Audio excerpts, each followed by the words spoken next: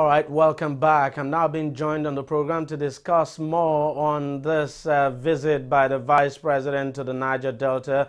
I'm being joined by Mr. Tony Oranta, who is a member of PANDEF and, of course, a stakeholder of the Niger Delta. Mr. Oranta, thank you very much for joining us. First, let's get your take on the visit of the Vice President to the Niger Delta. How did the talks go? I don't know which talks you are referring to, because the Vice President did not hold talks with anybody. The Vice President went on a photo opportunity tour. He met with traditional monarchs and so on. He saw some dancing by women, and he was even offered a wife. But there was nothing that he did or said that changed the matrix or the paradigm that was existing in the Niger Delta. The Niger Delta had, over 3 months ago, presented its requests, demands, whatever you wish to call them, directly to the President, with the Vice President in attendance, and all of his cabinet. And the President has so far totally ignored those requests. All we asked of him was set up a dialogue team. The Vice President, in fact, the only thing he said that we gathered from the visit was that they are not going to dialogue. Well, I can say this categorically. If they will not dialogue, we will continue in the mess that we're in Nigeria and the Niger Delta. Did you actually get that the Vice President actually said the government is not going to dialogue? The Vice President implied that there was no need for dialogue, that these, what he called confidence-building trips that he intended to make, I mean, other than that to Baramatu, he said he'd make one to Bayelsa, maybe one to Akwa Ibom, but definitely one to River State. And he hopes that this will make a difference. How will it make a difference when over 9 months ago, this same Vice President went to Ogoniland to fulfill the campaign promise which was reiterated during the inauguration by the President in May 2015, which was that he would commence the environmental remediation of Ogoniland.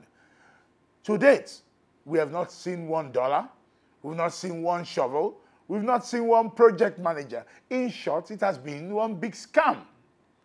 So, why are we to believe that any visits will make any difference, especially when we know that But to be candid, the government has consistently maintained that it is going to dialogue with the stakeholders of the Niger Delta. So it might not be correct to say the government is saying now that it is not going to dialogue, even though we know the government seems to be delaying. Well, I don't know which point of view you are coming with, the standpoints, your perspective. If a government says it is troubled, it is worried about security and about peace, if a government says it needs inputs, resources inputs from a particular region, and that they are being, in one way or the other, not allowed to flow as they should, and the government is intent on removing whatever blockages there are and making sure that there is smooth flowing of those resources that they need, I would expect that government to be a bit more urgent in its approach to conflict resolution, to issues, attention to issues. But if after 18 months, after 8 months of our having started talks with the government and having told government, this is what we want, and government for about 5 months said, oh, you know the only reason why we won't talk to you, we are not sure which group to talk to. And then PANDEF came up, which was a coalition amalgamation of all the groups, and met with the government at the instance of not just the Niger Delta, but the international world. We met with the president and we produced and offered to him the terms of expediting peace.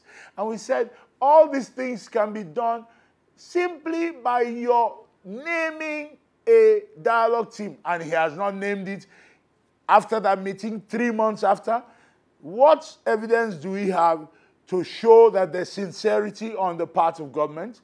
None. And maybe that is why shortly after that visit, we saw something or one or two things happen. Has the government reached out to you at all to explain why it has not been able to set up that team? No, the government has been totally nonchalant. In fact, the government did not bother to respond at all to our requests. Prior to this announcement that he wanted to visit the region, the government has refused to even interface with us.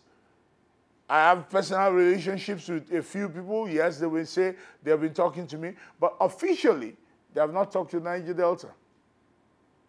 Just how can we go forward on this? Because the fact is that whether we like it or not, at the end of the day, the government has got no choice in this matter. It still has to sit down and talk with the people of the Niger Delta, whether or not it likes it. So for you, just what's the best way to go forward on this?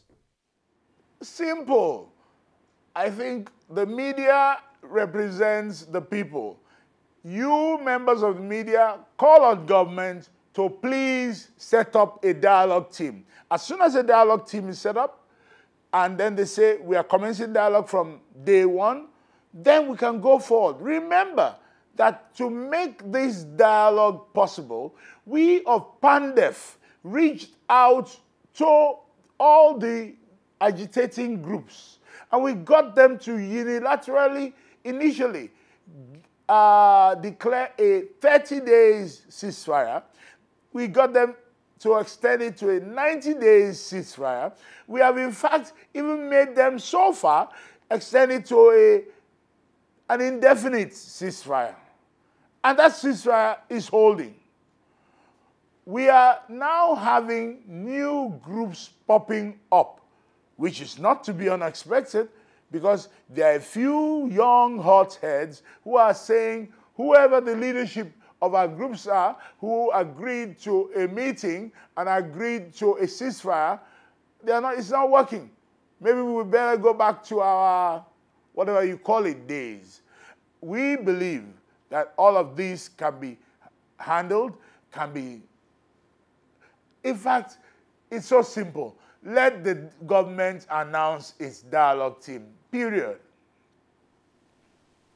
Mr. Tony Ranta, thank you very much for joining us on the program, and thank you very much for your contributions. It's quite surprising that up till this period, the government has not announced a dialogue team, especially when you consider how important the Niger Delta is and how important it is to resolve the crisis there and get us moving. But thank you very much for joining us.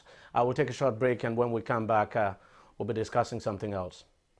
Every day, every hour, and every minute, news break in Nigeria. Things happen so fast, it's most times difficult to track and comprehend them.